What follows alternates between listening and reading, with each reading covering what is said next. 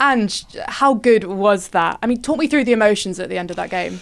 Yeah, look, there was a fair bit going on in the game, and particularly at the end. And yeah, I guess from our point of view, it's just really, you know, it's a great way to show how this group are prepared to deal with, you know, adversity we had to today.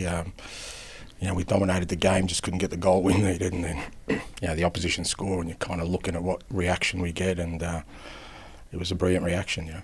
Well, you mentioned the resilience there. What does a late comeback like this say about the fighting spirit of this team? Yeah, it's good because, you know, it is a new group, and they're the kind of things that don't happen sometimes naturally. You kind of hope they do, but it seems already within this group there's a real spirit amongst them, and I thought, you know, the fans were outstanding today. It seemed to be that, you know, they were just willing the ball into the net, and you know, we got the right result.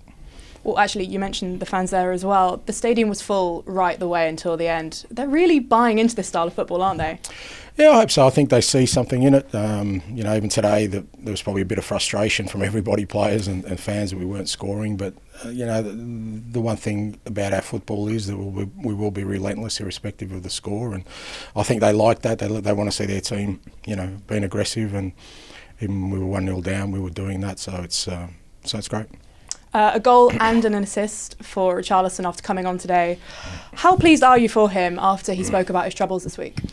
Yeah, really pleased. You know, it's kind of the point I was trying to emphasise yesterday was that, you know, we've all got to try and maintain a balance in life, and for Richie, you know, the football side of things he shouldn't be stressing about, because he's a fantastic footballer. He contributes to us, and, you know, hopefully, you know, what he did today helps sort of ease some of the burden he's feeling, because like I said, you can sometimes get overwhelmed by just one aspect of your life. But pleased for him. He's been a contributor all year, but, you know, great for him to get the goal.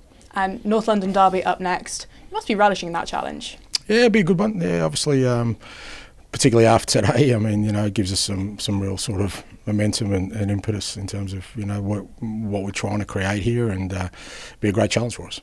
Thank you so much, Ange. Thank you. Did you enjoy that? There's so much more, so why not hit subscribe and download the Optus Sport app.